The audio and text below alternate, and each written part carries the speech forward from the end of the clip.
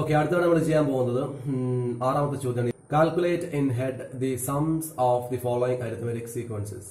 നമുക്ക് തന്നിട്ടുള്ള arithmetic sequence എന്ന് പറയുന്നത് 51 പ്ലസ് 52 പ്ലസ് 53 പ്ലസ് അങ്ങനെ പോയി പ്ലസ് 70 വരെ. അതായത് 51 മുതൽ 70 വരെയുള്ള സംഖ്യയുള്ള തുകയാണ് നമുക്ക് കണ്ടുപിടിക്കേണ്ടത്. അപ്പോൾ ഈ 51 മുതൽ 70 വരെ ഇത് എത്ര പദങ്ങളുണ്ട്, എത്ര ടേം ഉണ്ട് എന്ന് നമുക്കറിയില്ല. സോ നമുക്ക് എത്ര ടേം ഉണ്ടെന്ന് കണ്ടുപിടിക്കണം. അതായത് n എത്രയാണെന്ന് ആദ്യം അറിയണം. n അറിയാൻ വേണ്ടിയിട്ടുള്ള ഇക്വേഷൻ എന്ന് പറയുന്നത് അവസാനത്തെ പദം ഉണ്ടല്ലോ 70, അതിൽ നിന്ന് നമ്മൾ ആദ്യത്തെ പദം കുറയ്ക്കും. ഓക്കെ, ഡിവൈഡഡ് ബൈ ഇതിലെ പൊതുവ്യത്യാസം എന്ന് പറയുന്നത് എത്രയാണ്? പൊതുവ്യത്യാസം 51ന്റെ കൂടെ 1 കൂട്ടുമ്പോൾ 52, 1 കൂട്ടുമ്പോൾ 53, അടുത്ത് കൂട്ടുമ്പോൾ 54. ഇങ്ങനെ പൊതുവ്യത്യാസം എന്ന് പറയുന്നത് 1 ആണ്. സോ ആ 1 വെച്ച് നമ്മൾ ഇതിനെ ഹരിക്കുന്നു. ദെൻ അതിൻ്റെ കൂടെ 1 കൂട്ടണം.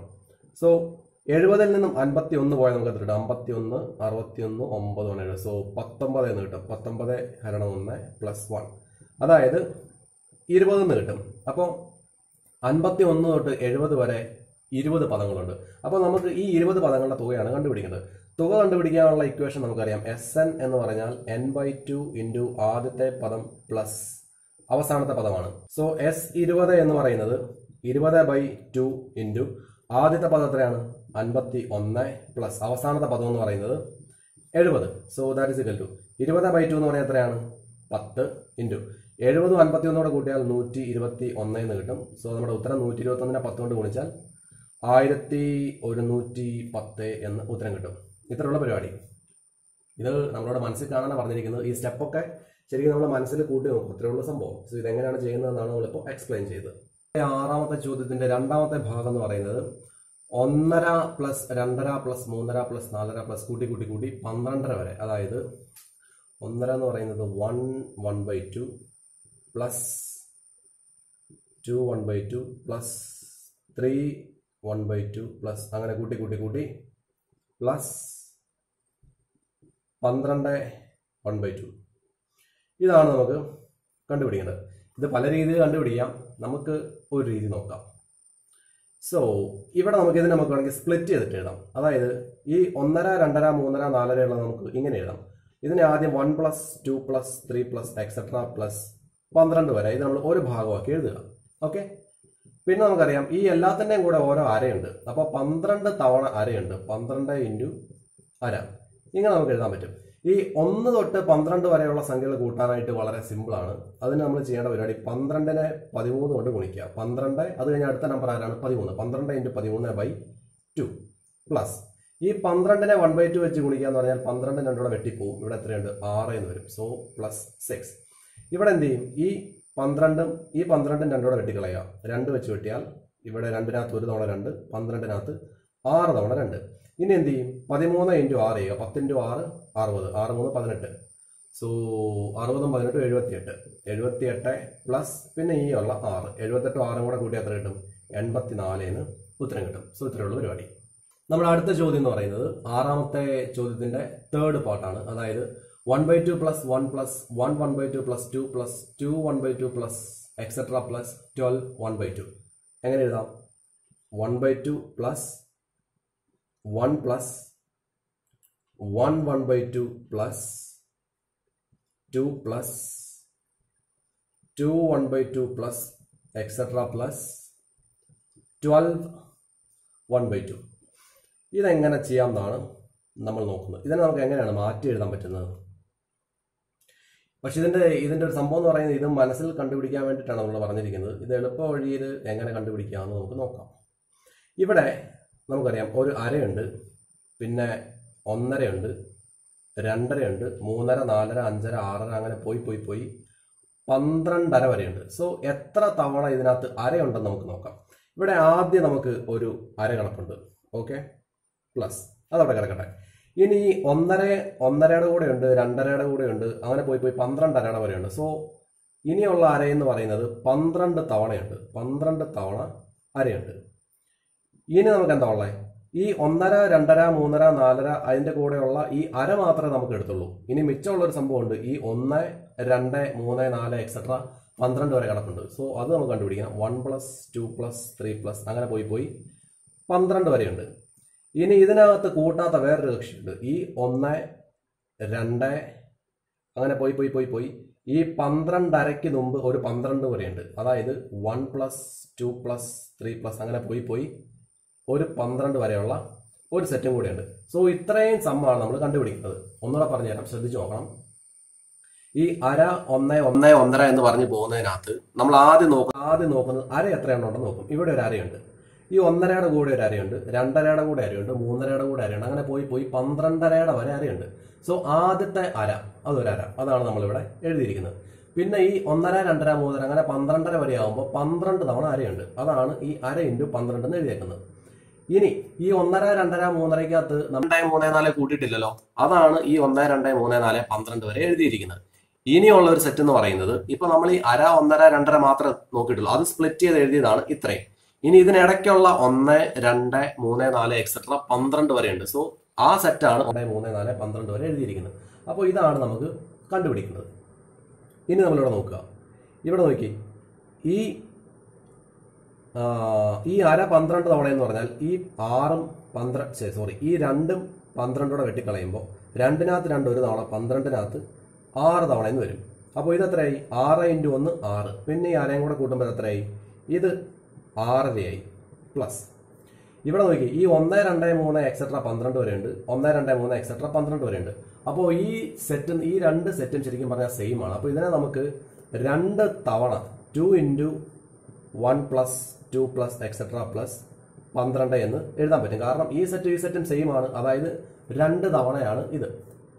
സോ ഇത് നമ്മൾ എന്ത് ചെയ്യും? ഈ 6.5 പ്ലസ് 2 × ഈ 1, 2 തൊട്ട് 12 വരെയുള്ളത് എളുപ്പത്തിൽ കൂട്ടാൻ വേണ്ടി നമ്മൾ എന്ത് ചെയ്യും? 12നെ നമ്മൾ അടുത്ത സംഖ്യയായ 13 കൊണ്ട് ഗുണിക്കുന്നു. അതിനെ 2 വെച്ച് ഹരിക്കുന്നു. ഇവിടെ ഒരു എളുപ്പബുദ്ധിയുണ്ട്. ഈ 2ഉം ഈ 2ഉം കൂടെ കട്ടാക്കി കളയാം. അപ്പം മിച്ചം എത്ര വരും? ഇത് 6.5 പ്ലസ് 12 × 13. 12 × 13 ചെയ്ത് നോക്കാം. 12 × 13 3, 2, 6, 3, 2, 1. സോ 6 ഇറക്കി എഴുതുന്നു. 5, 1, 156 എന്ന് കിട്ടും. ഇനി എന്ത് ചെയ്യും? ഈ 6നെ 156 കൂടെ കൂട്ടും. 156 6 കൂടെ കൂട്ടി എത്ര കിട്ടും?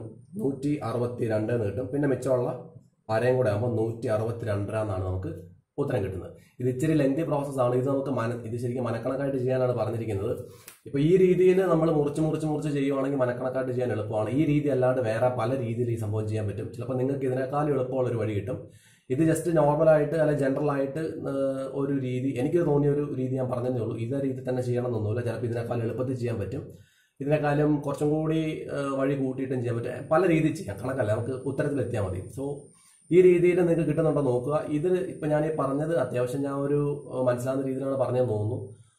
എന്തെങ്കിലും ഡൗട്ട് വരുവാണെങ്കിൽ ജസ്റ്റ് പറഞ്ഞാൽ മതി, നമുക്കത് ഒന്നും കൂടെ ക്ലാരിഫൈ ചെയ്ത് പോവാം. പക്ഷെ എന്തായാലും ഈ സംഭവങ്ങളെല്ലാം വളരെ കറക്റ്റായിട്ട് പഠിക്കണം. എന്തായാലും എന്താ പറയുക, ഈ ആദ്യത്തെ ദിവസങ്ങളൊക്കെ മാക്സിമം കവർ ചെയ്യാൻ നോക്കുക. ഞാനും പറ്റുന്നിടത്തോളം മാക്സിമം ഇത് പ്രോബ്ലം എല്ലാം സോൾവ് ചെയ്യാൻ നോക്കുന്നുണ്ട്. ഇപ്പോൾ വീട്ടിലിരിക്കുന്ന സമയമല്ലേ, അപ്പോൾ മാക്സിമം വർക്കൗട്ട് ചെയ്യാൻ നോക്കുന്നുണ്ട്. എല്ലാം തന്നെ അപ്ലോഡ് ചെയ്യാം. അപ്പോൾ എന്തായാലും നിങ്ങൾ ഈ പ്രോബ്ലം എല്ലാം നന്നായിട്ട് വർക്കൗട്ട് ചെയ്ത് നോക്കുക. നല്ല സൂപ്പറായിട്ട് പഠിക്കാം. Okay, best wishes.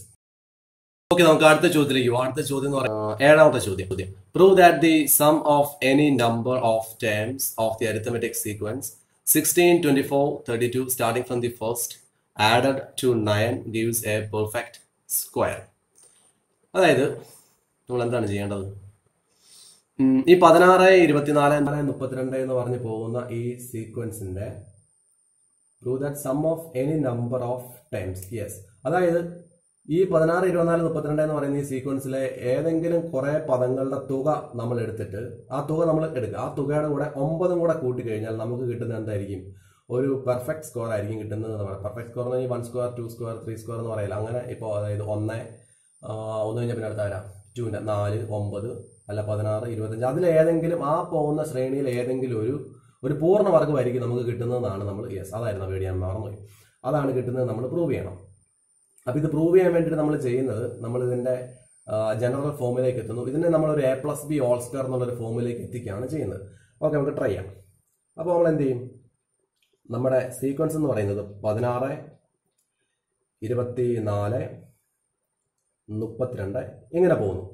അപ്പോൾ നമ്മൾ ചെയ്യേണ്ട പരിപാടി എന്ന് പറയുന്നത് ഇതിന്റെ സം ഓഫ് n ടൈംസ്, അതായത് ആദ്യത്തെ n പദങ്ങളുടെ തുകയാണ് നമ്മൾ കണ്ടുപിടിക്കേണ്ടത്. ആദ്യത്തെ n പദങ്ങളുടെ തുക കണ്ടുപിടിക്കാനുള്ള ഇക്വേഷൻ എന്ന് പറയുന്നത് എന്താണ്? നമുക്കറിയാം Sn എന്ന് പറഞ്ഞാൽ n/2 ഇൻറ്റു ആദ്യത്തെ പദം പ്ലസ് xn. അതായത് എത്രാമത്തെ പദം വരെയാണ് കണ്ടുപിടിക്കേണ്ടത്, അതാണ് നമ്മൾ അവസാനത്തെ പദം. അവസാനത്തെ എന്ന് പറഞ്ഞാൽ എത്ര വരെ നമ്മൾ ഉദ്ദേശിക്കും. ഇപ്പോൾ ആദ്യത്തെ 20 പദം കണ്ടുപിടിക്കണമെങ്കിൽ x20, അതായത് 20ാമത്തെ പദം, അതാണ് നമ്മൾ n കൊണ്ട് ഉദ്ദേശിക്കുന്നത്. അപ്പോൾ നമുക്ക് എന്തായാലും xn എന്തായാലും കണ്ടുപിടിക്കണം. xn എന്ന് പറയുന്നത് എന്താണ്? an പ്ലസ് b ആണ്. ഓക്കെ, സോ an-നകത്ത് a എന്ന് പറയുന്നത് കോമൺ ഡിഫറൻസ്, പൊതുവ്യത്യാസമാണ്. ഇവിടെ നമുക്കറിയാം 16ന്റെ കൂടെ എത്ര കൂട്ടിയാൽ 24 കിട്ടുന്നത്? 16ന്റെ കൂടെ 24 കിട്ടാൻ വേണ്ടി ഞാൻ ഇടയ്ക്കിടയ്ക്ക് ഓരോ പണി തരും. ഓക്കെ, 16ന്റെ കൂടെ 8 കൂട്ടണം. അപ്പോൾ 16 8 24. യെസ്, അപ്പോൾ a എന്ന് പറയുന്നത് ഇവിടെ 8 ആയിരിക്കും. ഇനി n അതുപോലെ എഴുതുന്നു. പ്ലസ് b എന്ന് പറഞ്ഞാൽ ആദ്യത്തെ പദത്തിൽ നിന്ന് നമ്മൾ പൊതുവ്യത്യാസം കുറയ്ക്കുന്നു. First time minus common difference. 16 നിന്ന് 8 പോയാൽ നമുക്ക് എന്ത് കിട്ടും? 8 എന്ന് കിട്ടും. സോ 8n പ്ലസ് 8 ആണ് നമ്മുടെ xn എന്ന് പറയുന്നത്. ഇത് നമ്മൾ നേരെ ഇവിടെ കൊണ്ട് സബ്സ്റ്റിറ്റ്യൂട്ട് ചെയ്യുന്നു. n/2 ഇൻറ്റു ഇവിടെ ആദ്യത്തെ പദം x1 എന്ന് പറയുന്ന ആരാണ്? 16 പ്ലസ് xn എന്ന് പറയുന്ന ആരാണ്? 8n plus 8. 8n പ്ലസ് 8, അതായത് n/2 ഇൻറ്റു ഇവിടെ നമ്മൾ എന്ത് ചെയ്യും? 8n നമ്മൾ ആദ്യം ഒന്ന് എഴുതുന്നു. പ്ലസ് ഇവിടെ 16 8 കൂട്ടിയാൽ 24 എന്ന് കിട്ടും. ഇനി ഇത് നമുക്ക് ചെറുതായിട്ടൊന്ന് മാറ്റി എഴുതാം. ഇവിടെ ഒരു 2 ഉണ്ടല്ലോ. ഓക്കെ, ഇത് കാണിച്ചു തരാം. അതായത് n into 8n plus 24 divided by 2 എന്ന് മാറ്റി എഴുതാം. അതായത് ഇതങ്ങനെ വരും 8n² പ്ലസ് 24n. അതായത് ഈ n അകത്തോട്ട് ഗുണിക്കുക. n ഇൻറ്റു 8n എന്ന് പറയുന്നത് 8n² ആകും. പ്ലസ് n ഇൻറ്റു 24 എന്ന് പറഞ്ഞാൽ 24n ആകും. Divided by 2. അതായത് നമ്മൾ എന്ത് ചെയ്യും? ഈ ഇപ്പൊ 8n² പ്ലസ് 24n എന്ന് എഴുതിയിട്ടില്ലേ, ഇതിനെ നമുക്ക് 2 വെച്ച് ഹരിക്കണം. അപ്പോൾ ഇതിനെ നമുക്ക് 8n² ബൈ 2 പ്ലസ് 24n/2 എന്ന് മാറ്റി എഴുതാം. ഇവിടെ 8ഉം 2ഉം വെട്ടിപ്പോവും, ഇവിടെ 4 വരും. 24ഉം 2ഉം വെട്ടിപ്പോയാൽ ഇവിടെ 12 വരും. അപ്പോൾ 4 ഇൻറ്റു n² ഇതെന്താവും? 4n² ആവും. പ്ലസ് 12 ഇൻറ്റു n 12n കിട്ടും. ഇതാണ് നമ്മുടെ ആദ്യത്തെ n പദങ്ങളുടെ തുക എന്ന് പറയുന്നത്, Sn എന്ന് പറയുന്നത്. നമ്മുടെ ചോദ്യം എന്തായിരുന്നു? Prove that some of any number of terms of the arithmetic sequence, ഈ അരിത്മെറ്റിക് സീക്വൻസ് പറയുന്നു, starting from the first added to 9 gives the perfect square. അപ്പോൾ ഈ പദങ്ങളുടെ കൂടെ നമ്മൾ എന്തും കൂടെ ചെയ്യണം? 9 കൂടി കൂട്ടണം. സോ 4n² പ്ലസ് 12n, അതിൻ്റെ കൂടെ നമ്മൾ എന്ത് ചെയ്യും? 9 കൂടെ കൂട്ടുന്നു. ഇപ്പോൾ ഈ 4n² പ്ലസ് 12n പ്ലസ് 9 കാണുമ്പോൾ നമുക്ക് എന്തെങ്കിലും തോന്നുന്നുണ്ടോ? ഇതിനെ നമുക്ക് ഇങ്ങനെ മാറ്റി എഴുതിക്കൂടെ? അതായത് ഈ 4n² 2n-ന്റെ സ്ക്വയർ ആയിട്ട് എഴുതാം. പ്ലസ് ഈ 12n എന്ന് പറയുന്ന സംഭവത്തിൽ നമുക്ക് ഇങ്ങനെ എഴുതാം. 2 ഇൻറ്റു ഈ കാണുന്ന 2n ഇൻറ്റു 3 എന്ന് എഴുതാൻ പറ്റും. പ്ലസ് ഈ 9നെ നമുക്ക് 3യുടെ സ്ക്വയർ ആയിട്ട് എഴുതാൻ പറ്റും. ഇതെങ്ങനെയാണ് എഴുതിയതെന്ന് ചോദിച്ചാൽ ഈ 4n² പ്ലസ് 12n പ്ലസ് 9 എന്ന് പറയുന്നതിനെ a+b² ഫോമിലേക്ക് മാറ്റി എഴുതാൻ പറ്റുമെന്ന് നമ്മൾ നേരത്തെ പല ക്വസ്റ്റ്യൻസിലും കണ്ടിട്ടുണ്ട്. അങ്ങനെ കണ്ടുപരിചയം കൊണ്ടാണ് നമ്മൾ ഇത് എഴുതുന്നത്. അപ്പോൾ ഇതിപ്പോ എയുടെ സ്ക്വയർ, ഇപ്പൊ ഈ 2n എന്ന് പറയുന്നത്, ഈ 2n എന്ന് പറയുന്ന സംഭവം a ആണെന്ന് വിചാരിക്കുക, 3 എന്ന് പറയുന്നത് b ആണെന്ന് വിചാരിക്കുക. അപ്പോൾ അങ്ങനെ വരികയാണെങ്കിൽ 2n² എന്ന് പറയുന്നത് എയുടെ സ്ക്വയർ ആയിരിക്കും. 2 ഇൻറ്റു 2n ഇൻറ്റു 3 എന്ന് പറഞ്ഞാൽ 2ab ആയിരിക്കും. 2 ഇൻറ്റു a ഇൻറ്റു b ആയിരിക്കും. 3² എന്ന് പറയുന്നത് എന്താണ്? അതായത് 9 എന്ന് പറയുന്നത് ബിയുടെ സ്ക്വയർ ആണ്. സോ ഇതിനെ നമുക്ക് a+b² എന്ന ഫോമിലേക്ക് മാറ്റാൻ പറ്റും. ഇവിടെ a എന്ന് പറയുന്ന ആരാണ്? 2n ആണ്. പ്ലസ് b എന്ന് പറയുന്ന ആരാണ്? 3 ആണ്. 3യുടെ സ്ക്വയർ എന്ന് എഴുതാൻ പറ്റും. സോ 2n പ്ലസ് 3² എന്ന് നമുക്ക് ഇതിനെ മാറ്റി എഴുതാൻ പറ്റും. 2n പ്ലസ് 3² എന്ന് പറഞ്ഞാൽ ഒരു പൂർണ്ണവർഗത്തിന്റെ ഒരു രൂപമാണ്. സോ ഇത്രയുള്ള സംഭവം. അപ്പൊ നമ്മൾ ചെയ്യുന്നത് ഈ 16, 24, 32 എന്ന് പറയുന്ന ഈ ശ്രേണിയിലെ നമ്മൾ എന്ത് കണ്ടുപിടിക്കും?